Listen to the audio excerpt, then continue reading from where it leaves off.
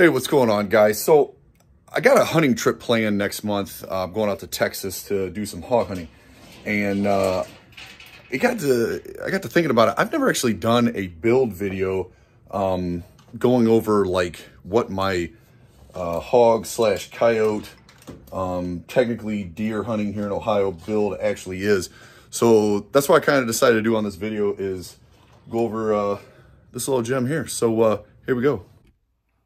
All right, so the 350 build. I'm going to try getting this video to be under 10 minutes. All right, I'm not guaranteeing this, but we're going to try. So I'm going to start from ground level and build my way out of what this build actually is. So to start with, it's Aero Precision. The mod is the M4E1 on the upper and the lower there. As you can see, it does have Aero Precision bolt. There's an Aero Precision gas blocking tube, and the handguard. I have to tell you, I absolutely love this handguard.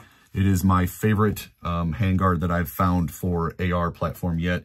And this is the Atlas S1, also from Aero Precision. I freaking love it. It fits me on my hand. Just the grip on it, it's just perfect. Like I don't want big and bulky. I don't want a whole bunch of freaking pick rail. I just want to be able to get my hand around it and hold on tight. This does it for me. So, moving on to the barrel. This is a Ballistic Advantage 350 Legend. Now, you're probably wondering why I run 350 Legend on a hunting gun. And if you don't live in Ohio, I think maybe Michigan, Indiana, Illinois, I don't know. There's like 6 or 7 states that all do straight wall pistol cartridge is what we can deer hunt with here. So, if you guys are so lucky to be able to hunt with regular rifle ammunition, that's cool. We can't. So the workaround is they let us use pistol cartridge. 350 Legend can be ran out of a 5.5 or a regular AR. You just have to obviously change the barrel out. So yeah, that's why this build exists. Out on the end here, you'll notice it is suppressed. This is a Dead Air Wolfman.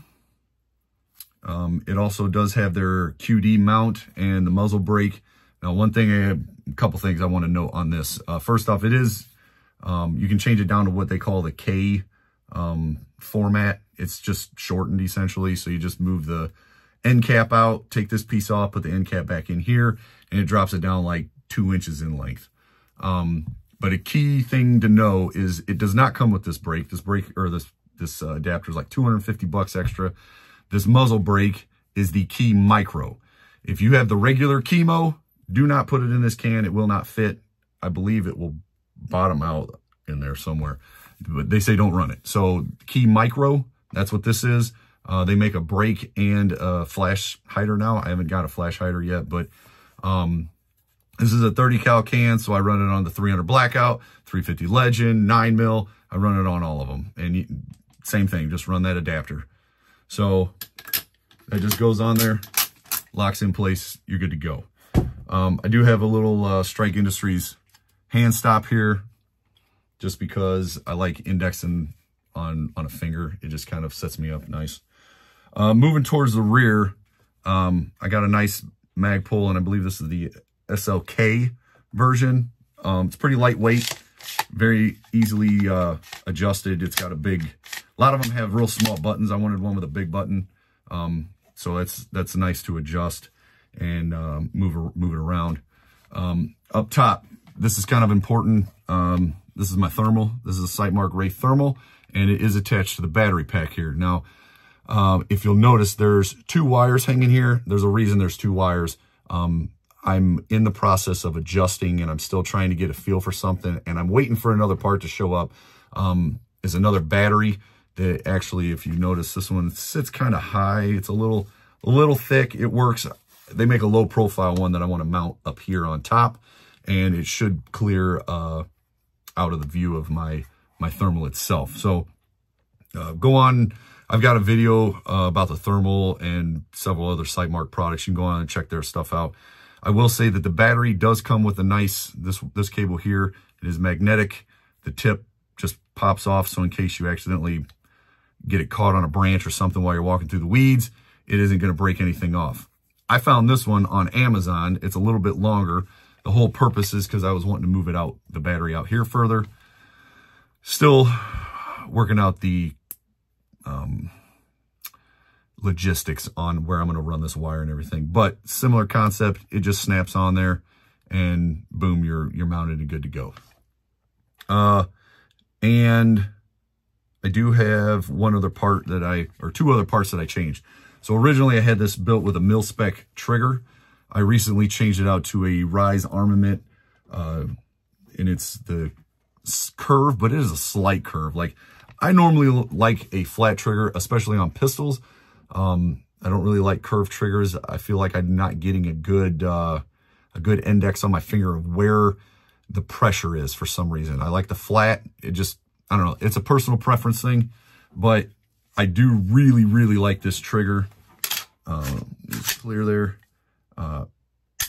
Nice clean break. Reset is not terribly far out, and you're right back on the wall. For me, that's one of the things is I look for in a trigger is the reset. How far from the reset location to actually being able to hit that wall that I know the next move I make, it's firing this thing. With a hunting gun, it's not as big of a deal. With a combat style firearm, if you were in a combat situation or if you're in a competition situation, knowing your gun, knowing where that wall is, knowing how hard you have to pull the trigger is paramount. Very clean break though. I do, again, I'll do it with this hand so you can see. Like it's microscopic. Reset. And like I'm on the wall right there. Like where it stopped, it's on the wall. So, I've had triggers before when you come out, hit your metallic click, there's like a little play, a little mush there. I don't like that. I want to be, as soon as I come back out, I'm ready to fire again. A lot of the military guys will be able to attest to this.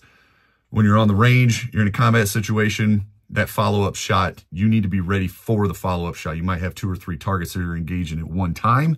So when I come off, hit the fire, boom, come off, feel that click, I hold, scanning, find that next target, boom, I'm right back on. So being able to hit that metallic click the way I want it is essential. And I believe the last thing is just this grip here. This is, I believe it's called the K2. It's from Magpul. The whole reason I just had a standard, this is not the one, but I had a standard Magpul grip on it. And if you'll notice the grip angle here, if you look on the front right here, you can see the grip angle, it's right there. It's just a little bit more vertical. So this one has more of a back angle.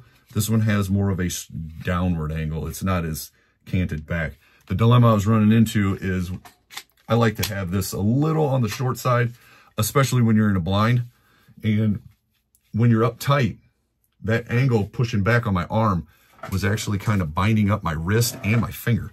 And I just didn't like it. So I went to the gun shop, went over to Lake Erie Arms. I was like, yo, Mark, I need something with a more vertical position. He's like, try this. And I was like, oh, dude, that's perfect. Like that puts it almost exactly where I want it. I wouldn't mind a little more vertical, but this works. This gets me where I want to be.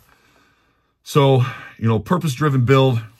This is my deer hunting gun, and it also doubles as hog and coyote, according to where I'm at, what I'm hunting, what the situation arises. So I absolutely do love this gun. I love this handguard.